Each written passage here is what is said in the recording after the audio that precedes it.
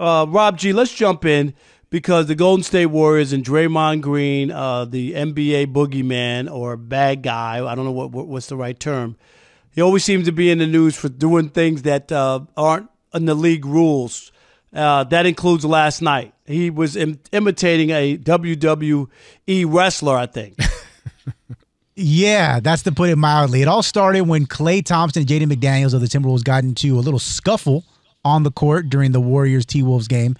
And in the video, if you watch the clip online, you'll see that Rudy Gobert looks like he's kind of pulling Klay Thompson off of him or off of his teammate. Draymond Green comes flying in from midcourt with a reverse chokehold. And not only does he lock in the chokehold, he drags Gobert another 10 to 12 feet in the opposite direction. Obviously, it led to him getting ejected. A suspension is likely coming. However, as has been the case throughout most of his career, Steve Kerr still found a way to defend his mercurial power forward. Take a listen. Should have been ejected. That was ridiculous. So I was upset about that. And then the Draymond piece of it, if you watch the replay, Rudy had his hands on Klay's neck. And that's why Draymond went after Rudy. Steve Kerr, I thought Steve Kerr was like level-headed, like really like this guy who was thoughtful and appreciated the good things in life and you know what I mean, and pointed out the bad things in life. Mm-hmm. But when it comes to Draymond Green, he loses all objectivity. And when I think I finally realized that Steve Kerr isn't the guy that I thought he was when Draymond Green went unpunished for sucker punching a teammate in Jordan Poole. And the reason they didn't want to suspend him is because they didn't want Draymond to miss the ring ceremony for the opener. Really? If you would have punched Steph Curry out, do you think that would have happened? No way. I mean, come on, man. Like that is just what they did, and then they blamed. They didn't blame Draymond. They blamed Monty Poole. Right? It's his fault. Yeah, Jordan Poole. Monty Poole's the writer up there. But you know what I mean. So in this case, again, Draymond. The reason Draymond is who Draymond is because the Warriors have been enablers. They have been. They're driving their alcoholic uncle home, and he has to stop off at the liquor store, and they pull over. I mean, how many times – you remember the last time he got suspended by the NBA, and I think Joe Dumars in the league office said it was because of his priors. You know what I mean? Because he has a laundry list of priors. Yeah. How many times, Kerry, are they going to keep doing this?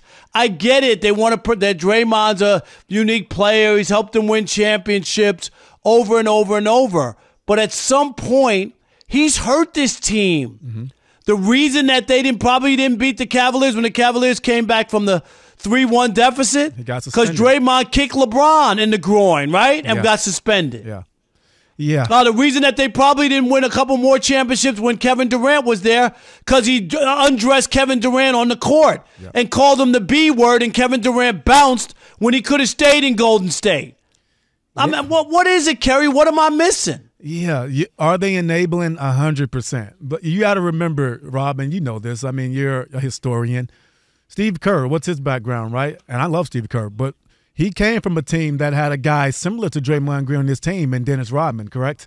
So he knows how, Phil Jackson handled that situation. Rodman was allowed to do some things on that team that normal guys wouldn't do, right? And that's a fact. I mean, he will let him go off to Vegas and clear his mind while the team is practicing. I mean, during the playoffs. So, stuff like that is part of Steve Kerr's DNA. They rewarded this guy after he came out and said that obviously the punch affected the team last year, right? They reward him with a contract. So, are they enabling him? Yes.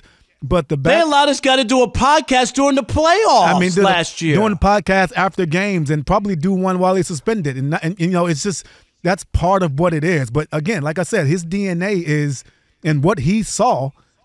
I mean, from a player perspective, as he was young, when he was coming up, he saw Phil Jackson be lineage with Dennis Rodman, right? So that's their Dennis Rodman. He's a guy that does a lot for that team to help them win. And yes, he's going to cost you sometimes as well. And that's just part of I guess, the plus minus in the analytic days these days, that's Draymond Green for them.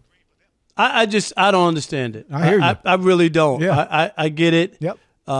He's helped you. Yep. But he's hurt you a bit, like a lot. He's hurt you a lot. Yeah. And I just gave you running Kevin Durant out of the Bay Area. Yep. I mean, you can say whatever you want. That's why Kevin Durant left. Yep. Am I right? Like that. I agree. Yeah. There's no doubt about that. Right. The only team that choked down a 3-1 lead in NBA history, Golden State Warriors. Thank you, Draymond Green. Yep. Thank you. Yeah. I mean, he probably had a big part in doing that. He knew he was at his limit with technicals, and he kicks LeBron in the groin. Like why? Yeah, he's not. Yeah, go ahead, Rob. No, he's such an emotional player, right? I mean, because obviously he is a smart guy, and we know that. We hear him speak when he's out. Very well spoken, very smart, very aware. But when his emotions get the best of him, he's one of the worst people, out there. And so, again, what value is that to your team, to your organization? Obviously, they think it's worth $100-something million, whatever he got paid in the offseason, and it's enabling at its finest. But we can go back and forth of what his value is to that team and what he's done for that team in the past. But this particular thing right here was definitely personal and something he had with Rudy Gobert. Yeah, and Rob G, come back, because Steve Kerr was making the point that Rudy was choking Clay, but we couldn't really see that. Could you see it on the video? I mean, our guest in the hour 3, Brian Geltzeller from SiriusXM, he maintains that he can see Gobert clearly instigating something with Clay.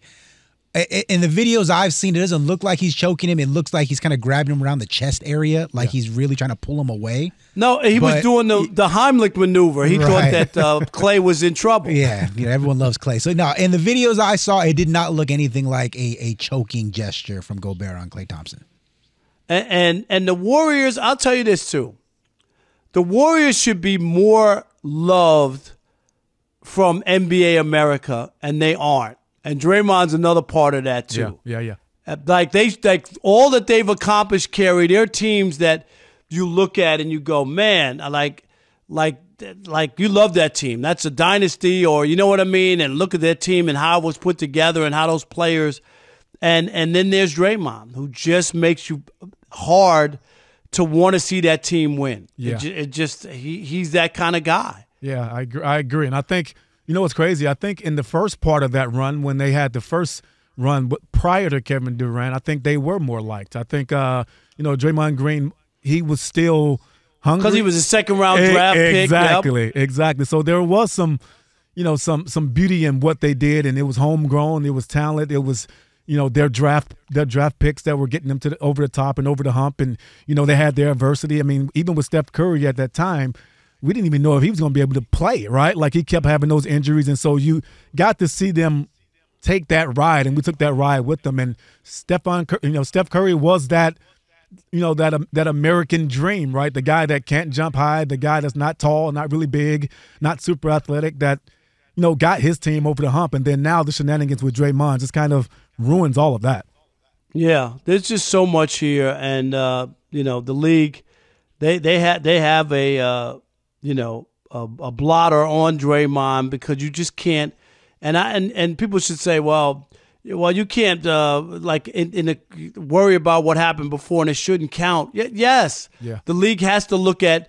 If you get in trouble, Kerry, the first time, the league looks and say, this guy Kerry never gets in trouble. Yeah. So this is a mistake. He made a mistake, and we'll be lenient with him because we understand that this guy's not an issue. Yeah. But the more and more you go to see the principal, the more and more they got to come down harder on you because you haven't learned your lesson.